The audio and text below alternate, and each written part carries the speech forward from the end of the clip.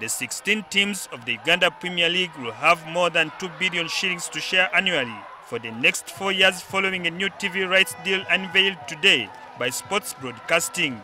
The deal will come into effect when the current contract with AZAM TV runs out on the tail end of May. The newly formed company announced a 10.8 billion shillings sponsorship package for the 3 FUFA properties, including the Uganda Premier League, Uganda Cup and FUFA Big League. Whereas the Uganda Premier League has the lion's share of the sponsorship, taking up to 2.1 billion shillings per season, its feeder league will have about 288 million shillings annually.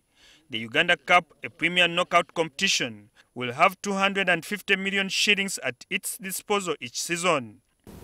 If you're not in football to make money, then you can look for where else to be. We bring money and we acquire these rights to make money. And for me, it's not just TV.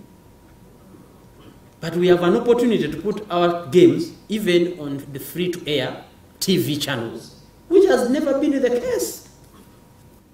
We are very grateful. All the partnership that we need as the Minister of Tourism, Wildlife and Antiquities, we need to work with you. The deal, which was unveiled this morning at Serena Hotel in Kampala, comes into effect on 1st June this year. Sports Broadcasting is the 4th television entity to acquire rights to broadcast the local league in the past 11 years after UK's GTV, South Africa's SuperSport and Tanzania's AZAM.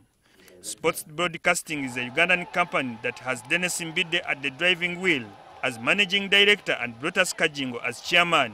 The company has a host of shareholders, with advertising giants Prime Media standing out as majority shareholders. Sam Mpoza, NTV Sport.